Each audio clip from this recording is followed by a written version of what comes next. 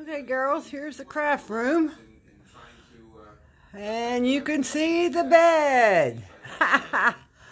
Well, I got Christmas presents stored in here. I have to wrap. But, that's not bad. I got the yarn. That's paint box. That's Stylecraft. That's some cakes I have. This is Premier. That's cotton. And there's more down there.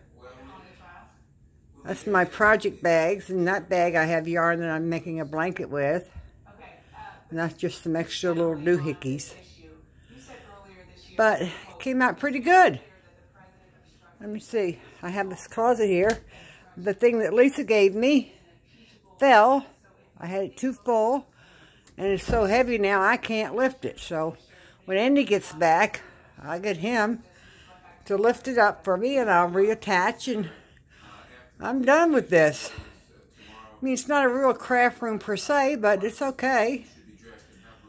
At least it stores my yarn off the floor. Ha! So, pretty good, huh?